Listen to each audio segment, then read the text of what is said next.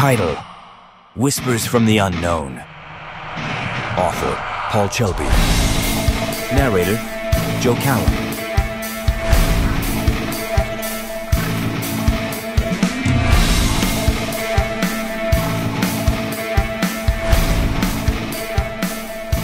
Chapter 22.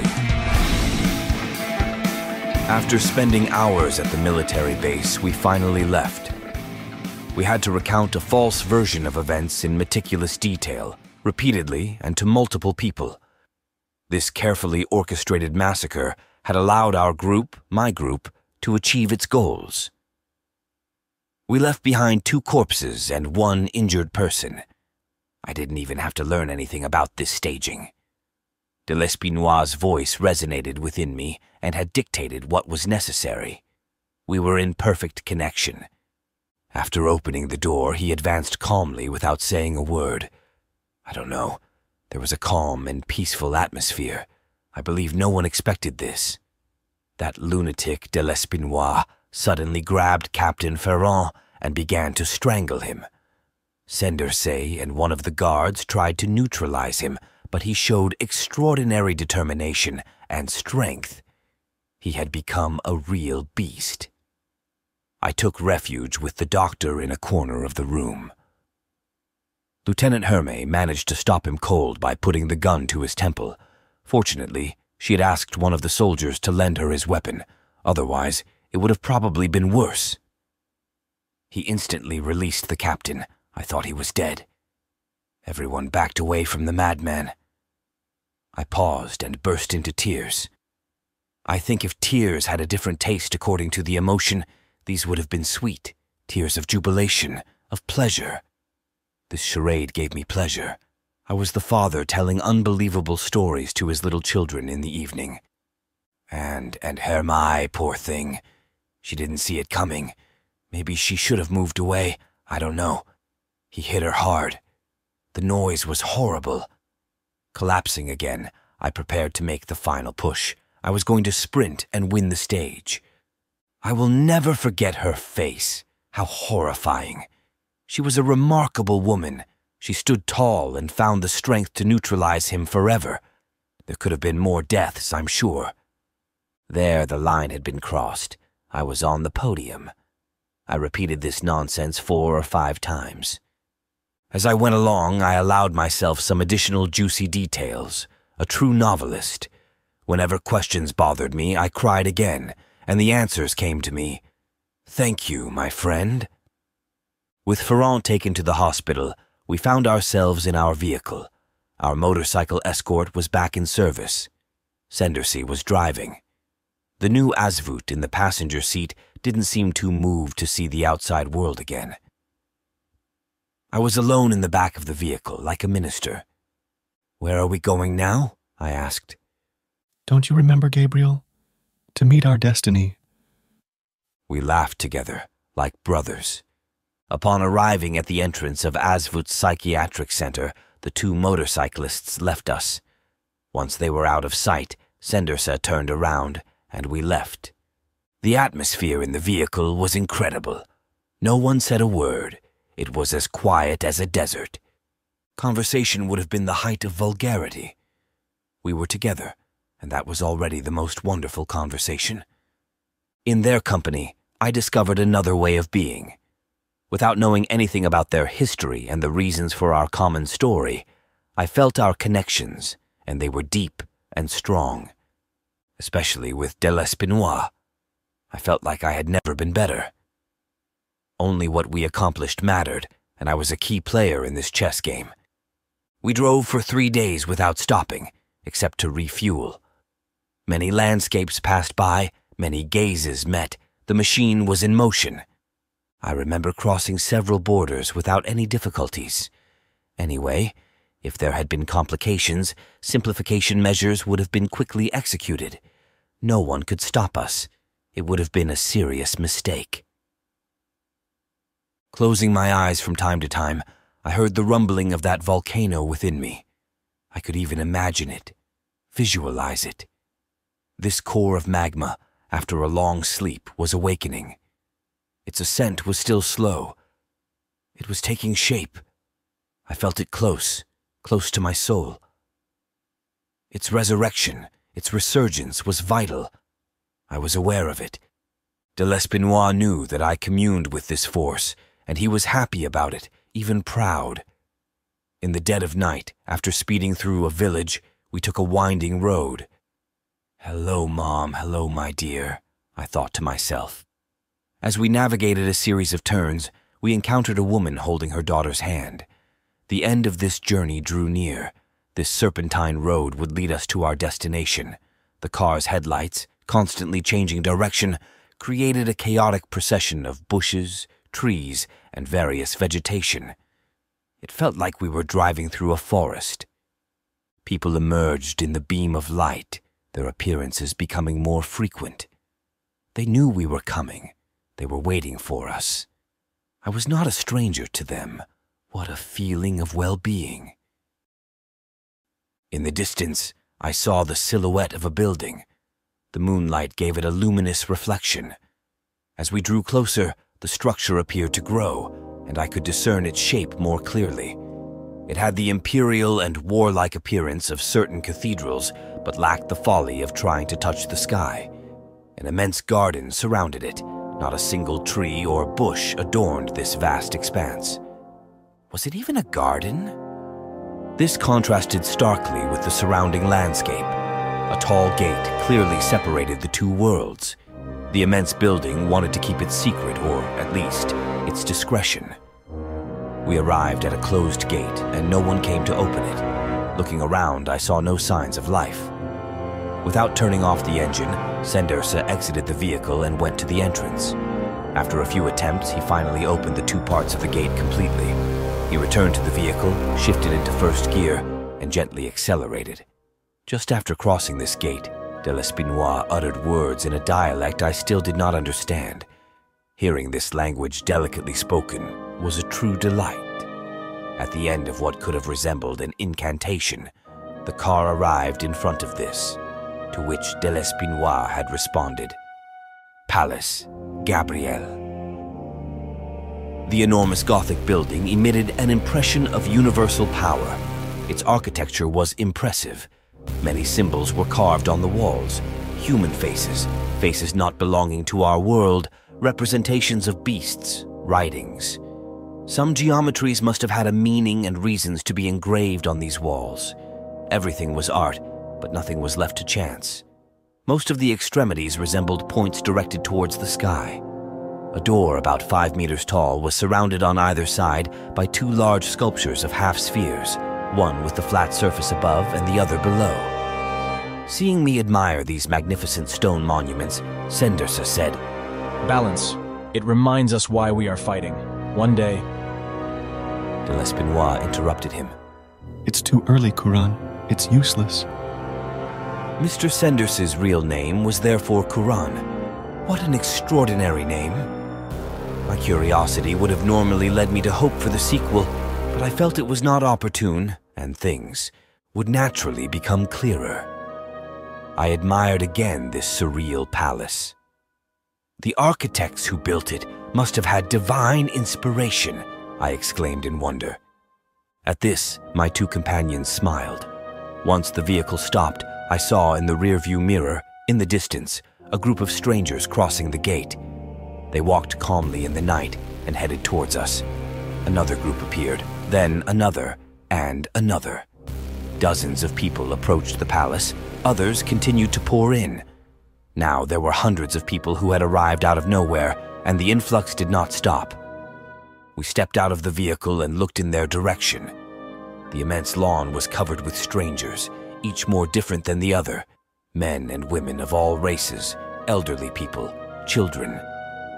I also saw people in work attire, men in suits, several policemen, workers, and many others. I was astonished to see religious men and women of all denominations walking towards us. Now, more than 1,000 people had entered the domain. The crowd that had slowly formed was extremely impressive. Only the sounds of a light breeze shaking the leaves of trees in the distance and the footsteps treading the ground broke this imperial silence. The people who were most advanced suddenly stopped their march a few meters from us, while others crowded behind them. No expression showed on their numerous faces. I felt scrutinized. All those eyes fixed on me like guns searching for their target made me suddenly uncomfortable. What did they want from me? What did they want? To admire you, to serve you, to love you, de l'Espinois said calmly. He added with the same serenity. We are all here for you, and you alone, Gabriel. The journey has been long. The time of the Bachoha is coming to an end. He raised his arms to the sky, took a deep breath, and uttered words that seemed never to extinguish. Each sound, each syllable resonated like a stifled roar. We were all transported. Others might have called it bewitchment. But this honey shared with each person, with each one of them, with each one of us, was nothing but pure delight. Jean-Alexandre's hand gently rested on my shoulder. Gabriel, you are one of them, and you always have been. All these people are your family. What you have experienced up to now doesn't matter anymore. Your true existence will begin here. You are about to be born, or rather, reborn, among your own. At the moment, I did not understand the meaning of what he was telling me, but the echo of his words deep within me filled me with enthusiasm. I felt no need to ask questions. I began to read the emotion in him. He continued. I told you that you had a debt to me, do you remember? He knew the answer. I told him what he wanted to hear.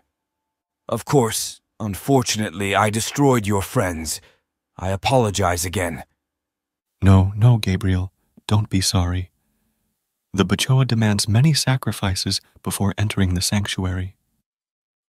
But only your friends died. I have absolutely failed. My part of the deal turned out to be a failure. A feeling of shame washed over me. Throughout all this time, I had neglected or perhaps buried these memories out of fear. Jean-Alexandre exerted a gentle pressure on my shoulder and said, Think again. You are magnificent. And to think that in this world, some believe that perfection does not exist. They are truly wretched. You were perfect. Furrowing my brows to express my surprise and questioning, he added, Gabriel, you were perfect. But I don't understand. It's normal. The Bachoa, the spirit of revelation, cannot be explained. It is lived, and it leads us to our rebirth. That woman, that nurse you wanted to keep close to you. Carolina? No, the other one. The one who had no choice but to belong to you while you were with her friend. It wasn't a dream then? The Bachoa, Gabriel, the Bachoa. He pronounced it in this unreal and magical way. It seemed to make the entire crowd shiver, remaining still and silent in this semi-darkness. Only the moon seemed to bestow its generous brightness upon us. He changed his tone and spoke more imposingly. That woman, that slut, will die by hanging herself with a rope. The growing darkness will gradually lead her from sadness to utter despair. That was your will, our will, Gabriel. I replied hesitantly. But I owed you. My debt was for 3. I killed 3 of your friends, Jean-Alexandre. No, not you. Please don't call me that. He tilted his head to the side. The Bachoa unfolded perfectly. The man whose presence was unbearable to you. That man so disrespectful of your person, Trill. Yes? His days are also numbered. A disease that has already begun its evolution will strike him down. He will die after excruciating suffering. Don't you recognize the place, Gabriel? He gestured with a circular motion of his arm. Suddenly, a vivid image sprang into my mind and interposed itself with the vision of this vast expanse of grass. The magnificent garden of my dreams where I had met Trill and this currently overcrowded place merged into one. As I told you before, Gabriel, your hatred is devastating. Feeling a bit lost, I spoke in an interrogative tone. But I didn't mean to. It was never intentional. But of course, it's the very essence of your existence. Did Beethoven consciously want to compose among the greatest masterpieces in the history of music? Was Einstein a fanatic of the apocalyptic vision and the means to achieve it? No, we follow our destiny.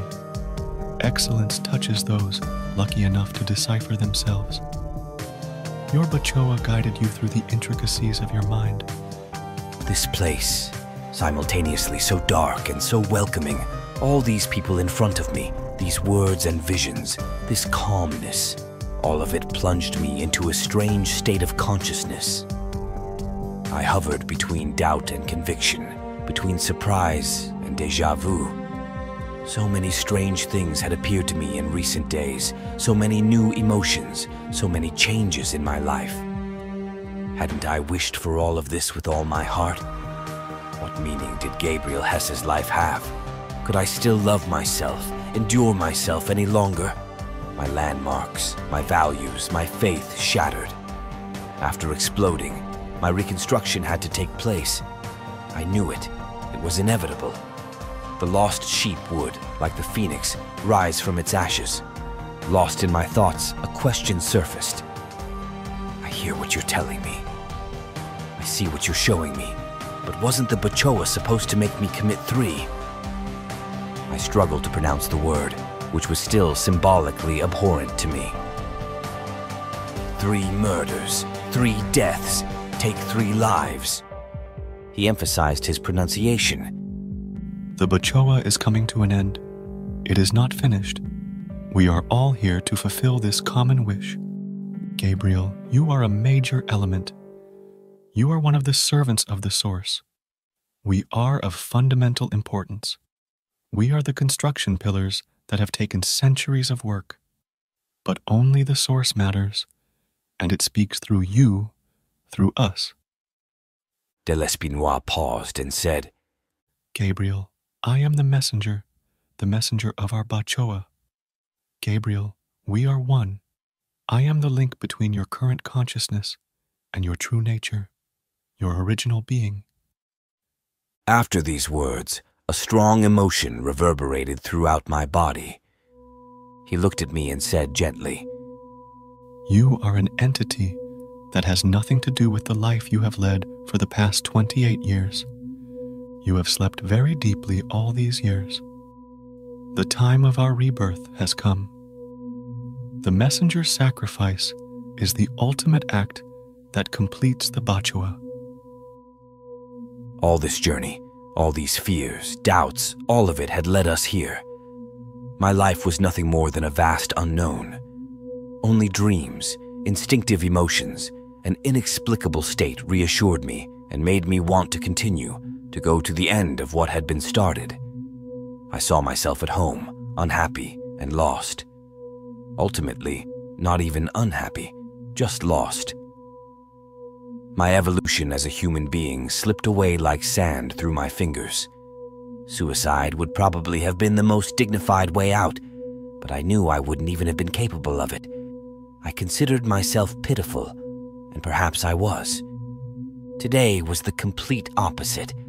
I had become fundamental. Wasn't this resurrection of happiness, of my happiness, the masterful path to a true destiny? I was finally going to live. I was finally going to be. Did I have the choice to accept or refuse what I had always been? Does the wolf question itself before catching the sheep by the throat? Does it regret being a wolf? I contemplated the situation. I observed every person I was given to see.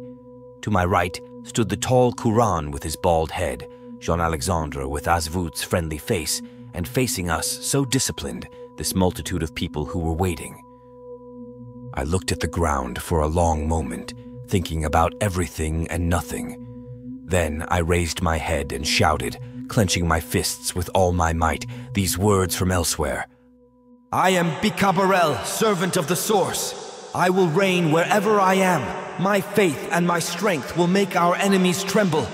It is time for me to complete my Bachoa. Everyone began to shout like a pack of warriors preparing to fight. Jean-Alexandre said to me in a weary voice, Let's go to the sanctuary to unite. I feel myself departing. It is time. His face became smooth again and returned to its initial form after a brief moment.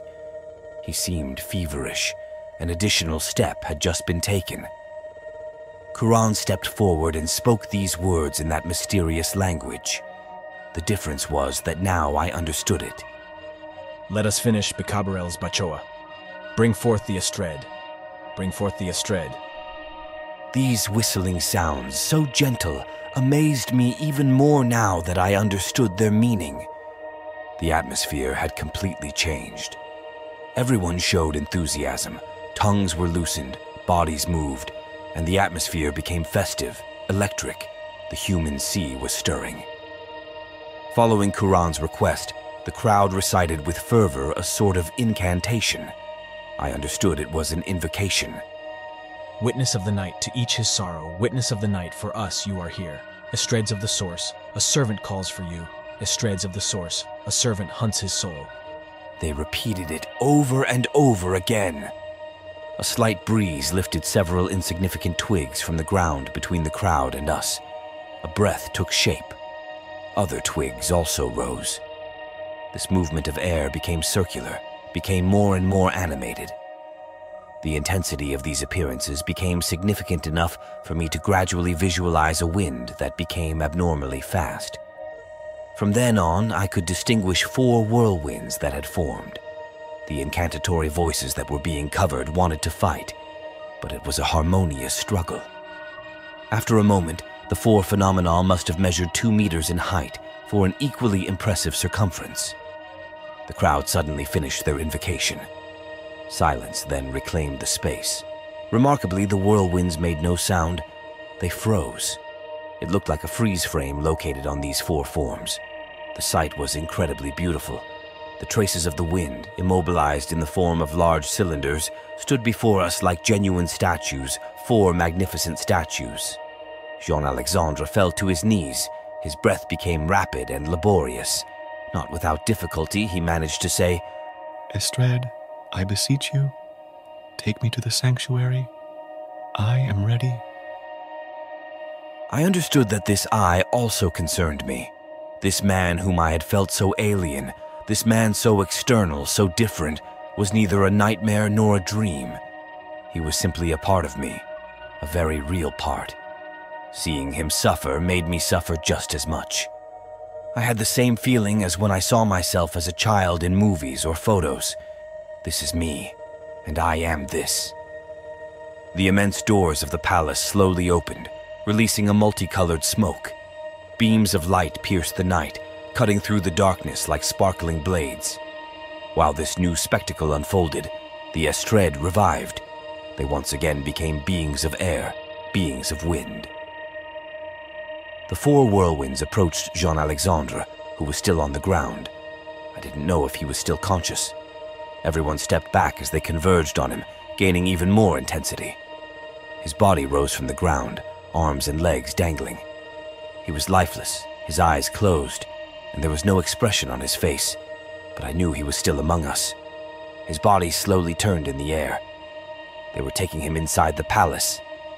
Kurani, who had his hands behind his back, signaled me with a glance and positioned himself facing me. Smiling, he extended his hands to me and added, No sorrow, no fear. It's a moment we've all been waiting for. You will return to us as a servant. Come! He then reached out his hand to me. I offered him mine, returned his smile, and we followed the incredible procession. I knew the palace. I had been here before. This was where I had sown pleasure and death. From the outside, its size was that of a great fortress, impressive, but that was nothing compared to the sense of immensity I now felt inside. Columns worthy of those in ancient Roman depictions surrounded the incredible entrance. This room could easily contain everyone present at this ceremony. The spectral vision of Jean-Alexandre floating in the air in the distance gave the direction. Quran held my hand, and we headed towards another hall. As we crossed, intermittent images came back to my mind.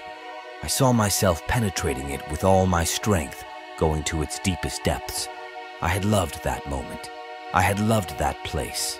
The vibrant colors of the walls, the contrasting representations, stood out against the white, clean, smooth floor like a sheet of ice. There was no light source, no fire, no torch. Everything was light, or rather, everything was luminous. The passage to the sanctuary in the form of an arch could have allowed a giant to access it without stooping. A certain gravity prevailed. The pace was rather slow. As I approached, I could discern this hall more clearly. There was no comparison with what I had seen before. It reminded me of a gigantic stone dome. The rounded ceiling, given its size, gave me a strange sensation, a feeling of importance. Each person must have felt like the core of this room, and that was no coincidence. As I entered deeper, the power of the building revealed itself to each one of us. Upon reaching the center, the body descended from the air to be placed on the ground. The four estrade divided and positioned themselves to form a square. In the middle, the messenger remained agonizing. Kuran quickened the pace and led me about 10 meters away. He murmured to me, "Here we are." The circumference of the estrade decreased, and a fine curtain of wind formed, connecting them and surrounding the messenger. His voice resonated softly in my mind. The time of our rebirth has come. Let our divisions cease. The crowd surrounded the spectacle, and Kuran let go of my hand. I felt an irresistible attraction. Becoming both actor and spectator, I lost control of myself. I moved towards my destiny in a state of absolute consciousness. I paused for a moment in front of the undulating curtain of wind. The body lying on the ground seemed slightly blurry to me. I crossed this delimited space. Suddenly, what was outside disappeared, and the brightness became intense. The walls of this cube were nothing but a thick fog. I had regained my original appearance, and my mind was filled with incessant flashes. I was once again Bikabarel. A voice of profound gravity echoed, "Bikabarel, complete your bachoa!" Holding onto his feet, I let myself fall to my knees, finding myself on top of him. I heard his short breaths, his long blonde hair spread disorderly on the ground, and his extremely pale face smiled at me. His eyes half opened. He looked like an angel. Tears streamed down his cheeks, and he managed to say to me, Despite the present and future pain, these are tears of happiness. He closed his eyes, and my hands surrounded his throat, exerting increasing pressure. Our two bodies sparkled. The more I squeezed, the brighter the brilliance became. Millions of sparkling particles connected our two bodies. I squeezed tighter and tighter, with all the rage and fury present in that place. Our two bodies exulted. Our two bodies burned from within. He was fading to return to his place. I was fading to become, to be. I couldn't contain a scream of indescribable power. I was. A magnetic flux ran through my body. My beastly scream became power.